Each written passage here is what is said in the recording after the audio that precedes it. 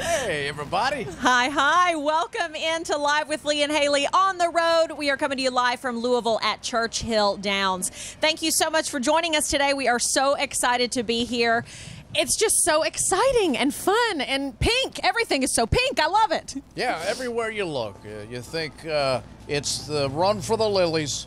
That's what you think. That's what you think. That's what I think. That's what you think. But yeah, we are so excited to be here. We've been talking about Derby on the show and on all of our programming on LEX 18 for weeks, and now it is finally here. Yeah, Oaks Day. I think Oaks Day doesn't get enough credit. It is such a wonderful day as well. Well, it's known as the Commonwealth Derby. It's sort of our private affair. Yes. You know, the thing that Kentuckians love and sort of embrace, because the Derby belongs to the world. But this belongs to Kentucky. Yes. And of course, it is all fillies running. I just came up with that. Did you? Yeah. You just made all that up. Right I there. agreed with you because that's something that really means a lot to you, that I agree with you constantly. If you joined us for our Facebook Live yesterday, one of our viewers asked, because, you know, Lee gets so mad on the show if I don't agree with him on absolutely everything, even if it's a non-issue. And you and I had noticed it, but not that much. And then a viewer asked us yesterday on our Thursday, our weekly Facebook Live, they were like, Lee, why do you get so upset if Hayley doesn't agree with you? Because a house divided cannot stand. We are standing just fine. I don't disagree with you on the big issues, and that's what's important. Hygiene, politics, Okay. hand in hand. So, on today's show, we're going to make a cocktail for you, correct? We are. Yeah. Our friends from Woodford Reserve are going to be joining us, and we're going to show you how we make the Lily drink, which is, of course, the beautiful pink signature drink of the Kentucky Oaks. Of course, Derby Day. That's like candy. Oh my gosh, it is so dangerous because it is so delicious. It literally tastes like you're drinking a cranberry juice cocktail with sugar in it. Even more sugar than there normally is. They're going to show us how to make the official Lily drink. And then Yes.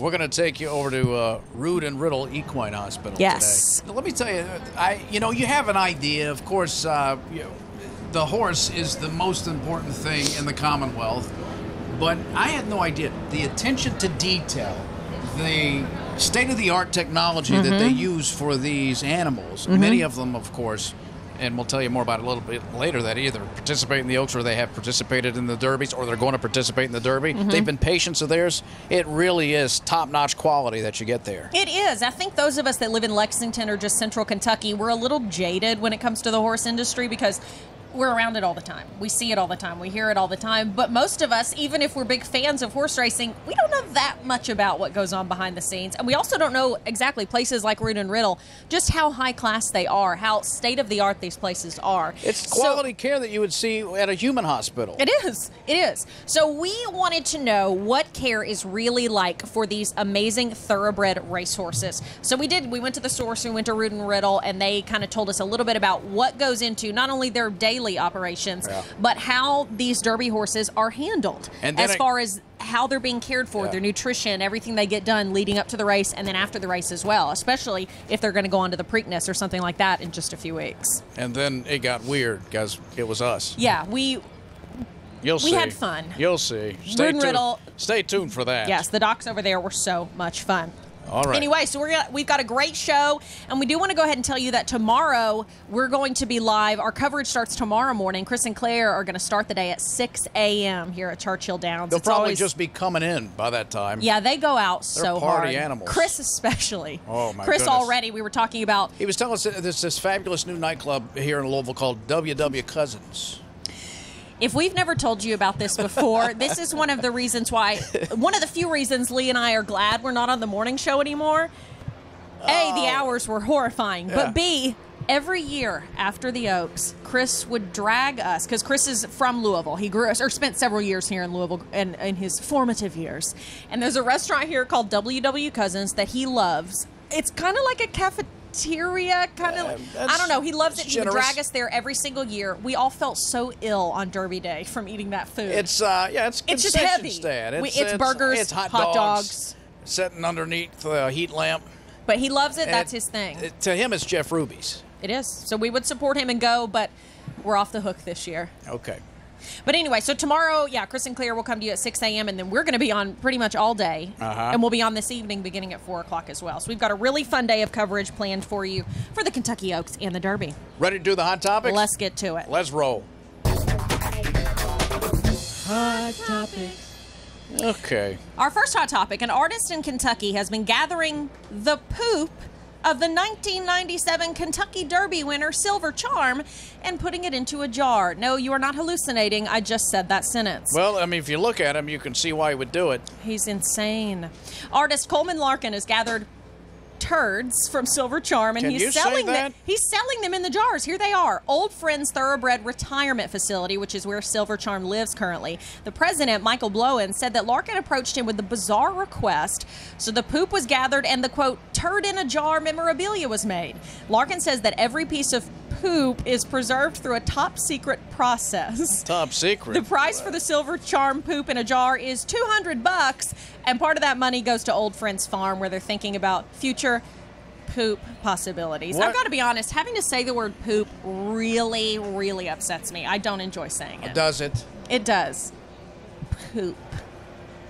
It's because you'd rather use worse language. Let me just say it. Guys, we're all friends here. It's a big old hot pile of... That's right. Go ahead and get our new company a big fat fine, why don't Scripps! Yeah. You're going to have a lot of more money to pay when it comes to us. Oh, And by that, I gosh. mean fines, yes. So, a bit of sad news, especially for Star Wars fans, if you're like me, because Chewbacca, Peter Mayhew, he passed away. Of course, he was the iconic Chewie. He was 74. He was 74. They don't know exactly why he passed. It wasn't immediately announced. I know he had some mobility issues in recent years. In 2018, he underwent a spinal surgery. He was 7'3", by the way. He was? Yes. So, well, no wonder he played Chewbacca. Well, right. And they wanted him to be bigger than David Prowse, who played Darth Vader, who was 6'6". Good Lord. A lot of big people on that show. How tall is LeBron James?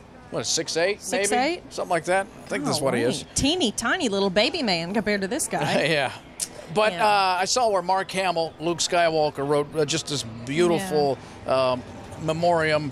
Harrison Ford did as well. And Harrison Ford said he was my partner, because it was Han Solo and Chewie, and that they talked about what a gentle giant he was and such a good guy. He lived in North Texas, born in England, but chose Texas for his residence. Yeah. Well, it's the natural progression. But probably made a ton of money at these Star Wars conventions because everybody wanted to get Chewie's autograph. Oh, yeah. I mean, he's just as much a part of that whole franchise and that whole series as any of the other actors. Absolutely. I mean, he brought so much to that role. If you don't know anything about any of the other characters, everybody knows Chewbacca. He never made the sounds. There was a sound effects guy who did that. And the sounds that they chose was from a lion, a badger, and a bear. Really? Yeah, and if you listen closely, you can kind of hear that. When Chewie's mad, that's the lion, and then you hear the bear doing that noise. That was spot on. Oh, that was amazing. In case you weren't aware, because we get this message a lot, every Oaks and Derby, people that are new to the game, they always say, why aren't you showing the races? Why aren't you showing the races? One just went off behind us. We don't want to. And is about to finish off. Because of rules, we're not allowed to show the races as they're happening, but we'll show them a little bit later as we're permitted to. That's a contract thing there. That's your NBC Sports Channel. Unbelievable. That's what's going on there. Crazy. Okay. All right, let's get to our next hot topic here. Right. We talked about Sonic the Hedgehog. Remember we showed you yesterday or earlier this week? Yeah, about his teeth in the new trailer for the upcoming film for him. Well, Sega has made a big announcement after people said that his teeth were too human-like. The director tweeted to fans thanking them for their support and criticism. They said they know fans aren't happy with the design, so they're going to make changes. Sonic the Hedgehog movie hits theaters November 8th. To his teeth? I've got to be honest. I know. What do they want his teeth to look like? I got to be honest. I'm not going to see this. Same. This looks horrible. Hot take. Yeah, there you go.